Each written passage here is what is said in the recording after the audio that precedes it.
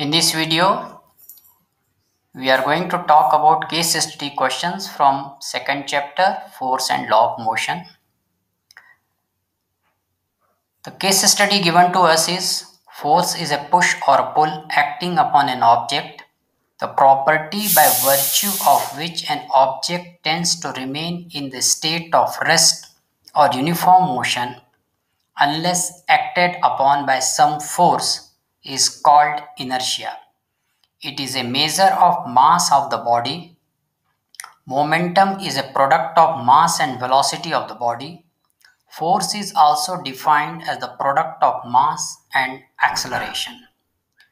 So few information which is available here is about force. Then they have told us about inertia. Then momentum, it is a product of mass and velocity, and force is the product of mass and acceleration. So you can expect questions based on this information, but it is really not necessary that all the answers you are going to find within these 5-6 line given to us. But yes, it gives a fair idea where from question may be, where from they have picked up the questions. Let's take the first question. Qualitative definition of force is given by Newton's first law of motion, Newton's second law of motion, Newton's third law of motion, Newton's law of gravitation. Newton's first law of motion is also known as law of inertia.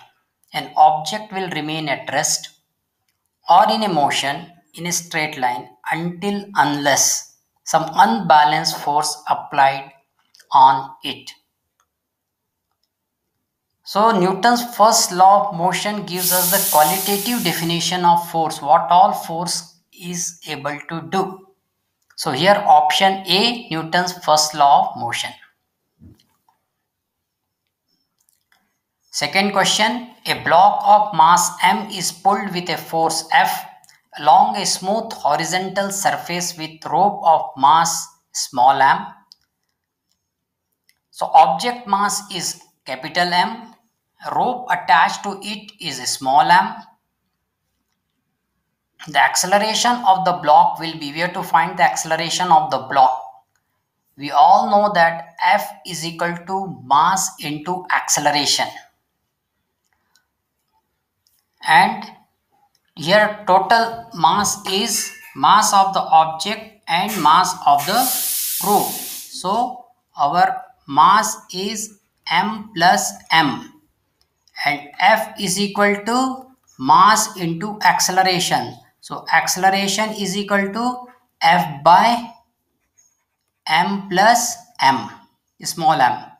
So here correct option is option C.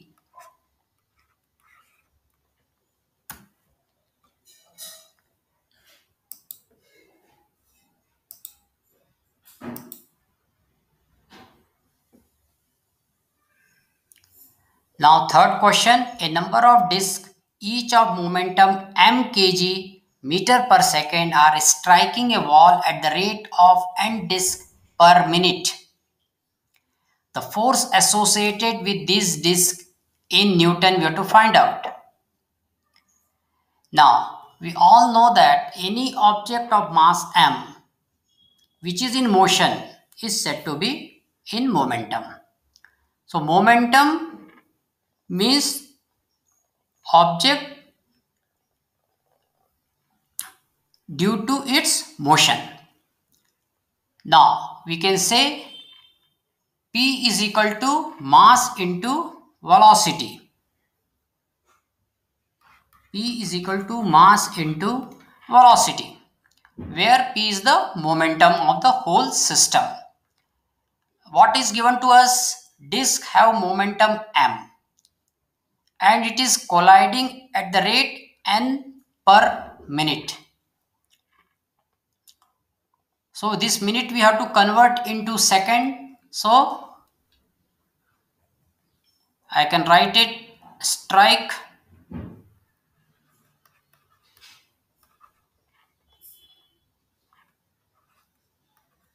n by 60. Now, as per law of conservation of momentum, the momentum can be transferred from one form to another, but it cannot be destroyed or created. So, what does it mean?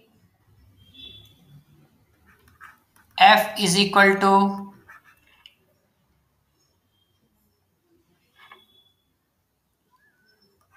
dp by dt. I am coming it here.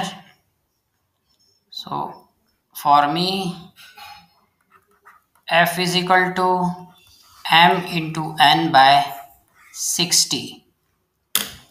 So, here option which is correct is A, m into n by 60.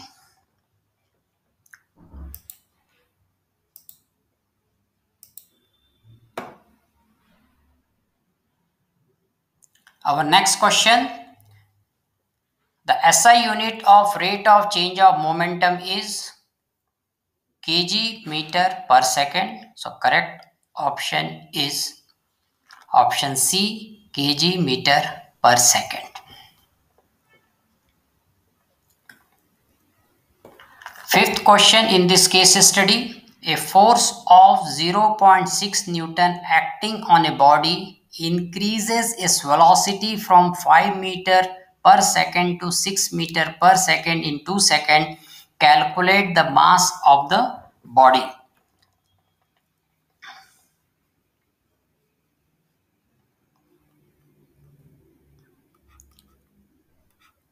F is equal to mass into acceleration. So acceleration is v minus u by t. So this is initial velocity is 5 meter per second and final velocity is 6 meter per second. So, and this is happening in 2 seconds. So 6 minus 5 by 2 means I get 1 by 2 acceleration meter per second square. So mass is 0.6.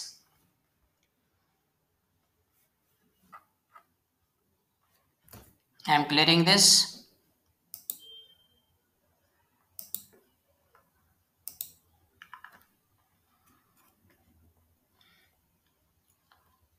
So sorry, force is given.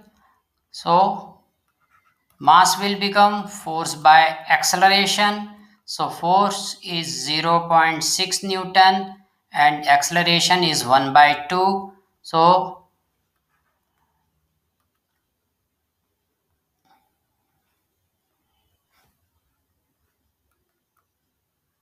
0.6 into 2, 1.2 kg will be the right answer. So option D, 1.2 kg.